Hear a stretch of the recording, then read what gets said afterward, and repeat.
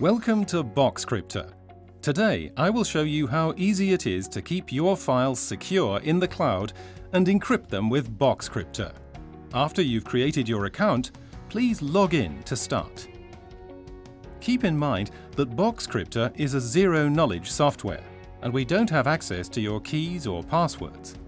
Any information we receive from you is encrypted and protected by your password. So please make sure to remember your password or keep a safe copy.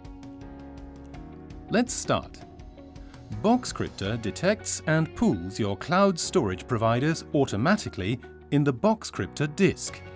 Here you can access and view all your files and folders, both encrypted and unencrypted. On the left, we see your Dropbox, and on the right, your Boxcryptor disk.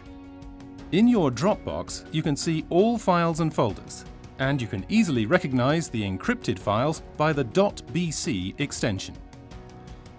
And in your Boxcryptor disk, you see all your files and folders as well, but the encrypted ones are marked green. Now, let's see how you can encrypt files in your Dropbox. Create a new folder in your Boxcryptor disk first. A window opens and asks if you want to create an encrypted folder or not. Choose Encrypt. When the encryption is finished, the folder is marked green. And that's it.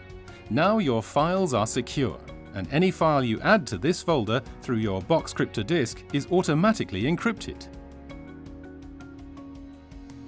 But how can you be sure? Look at the difference.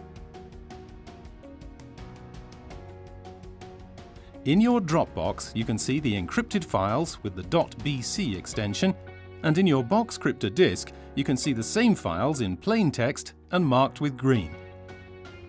All files you copy or create inside an encrypted folder are automatically encrypted and marked with green. For more information, go to our website at www.boxcryptor.com.